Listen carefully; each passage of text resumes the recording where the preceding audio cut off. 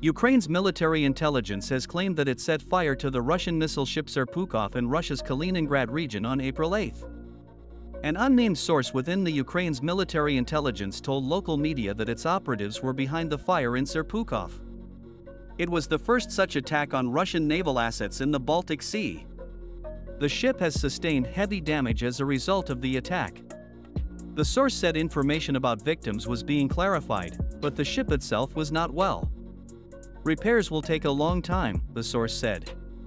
Serpukhov is a Project 21631 Buyan-M small missile ship, the fifth ship in the series. Serpukhov was burning at the Baltiysk naval base in Russia's western region of Kaliningrad. It should be noted that earlier, Ukrainian MAGURA V5 naval drones hit and heavily damaged the Russian Project 22160 patrol ship Sergey Kotov near the Kerch Strait on the night of March 5. Since launching its full-scale invasion of Ukraine, Russia has lost many ships, including those of the Black Sea Fleet. Recently, the Ukrainian military attacked large landing ships in Crimea, Yamal and Azov.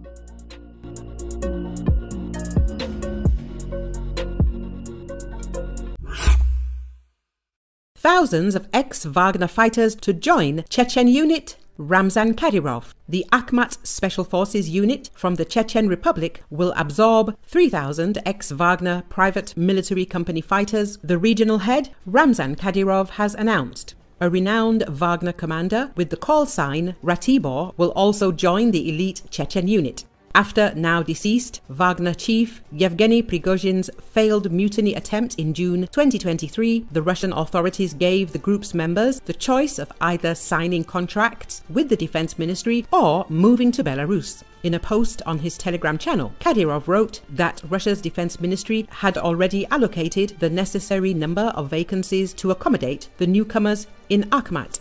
He added that arrangements and formalities will be sorted out in the near future and the ex-Wagner fighters will soon see action. The Chechen leader hailed the fighters as experienced and very effective warriors who have proven their mettle in Ukraine. He described the incorporation of such troops into Akhmat as a strategically important step toward beefing up the country's defense capabilities. We are united by a single purpose: to defend the motherland and its interests. I am convinced that this decision will very soon have a considerable impact on the way the special military operation progresses. Kadirov concluded. In February, the commander of Akhmat, Apti Alodinov, told the Russian media that there were 3 separate units composed of former Wagner private military company fighters in his detachment. Akhmat is a part of the Russian National Guard, which is an internal military force that reports directly to the president and the head of the National Security Council. The Wagner Group played a key role in seizing the city of Bakhmut in Donbass last May. Russia rebuilt its military after suffering tremendous losses in Ukraine. US official. Russia has been successful in rebuilding its military after suffering tremendous losses during its full-scale invasion of Ukraine, a US official has claimed.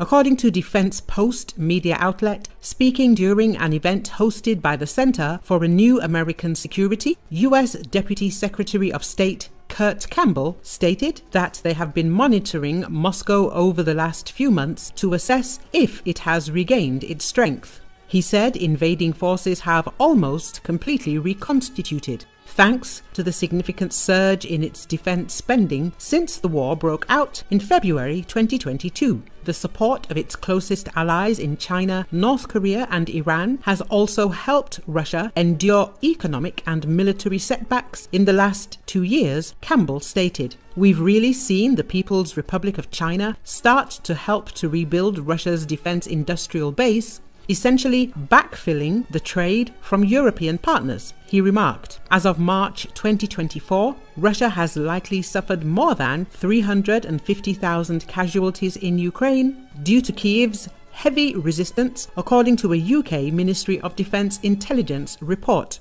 The average daily number of killed and wounded Russian soldiers currently stands at 983, the highest since the invasion began. Additionally, Moscow has reportedly lost 2,619 of the nearly 3,000 tanks it initially deployed to Ukraine.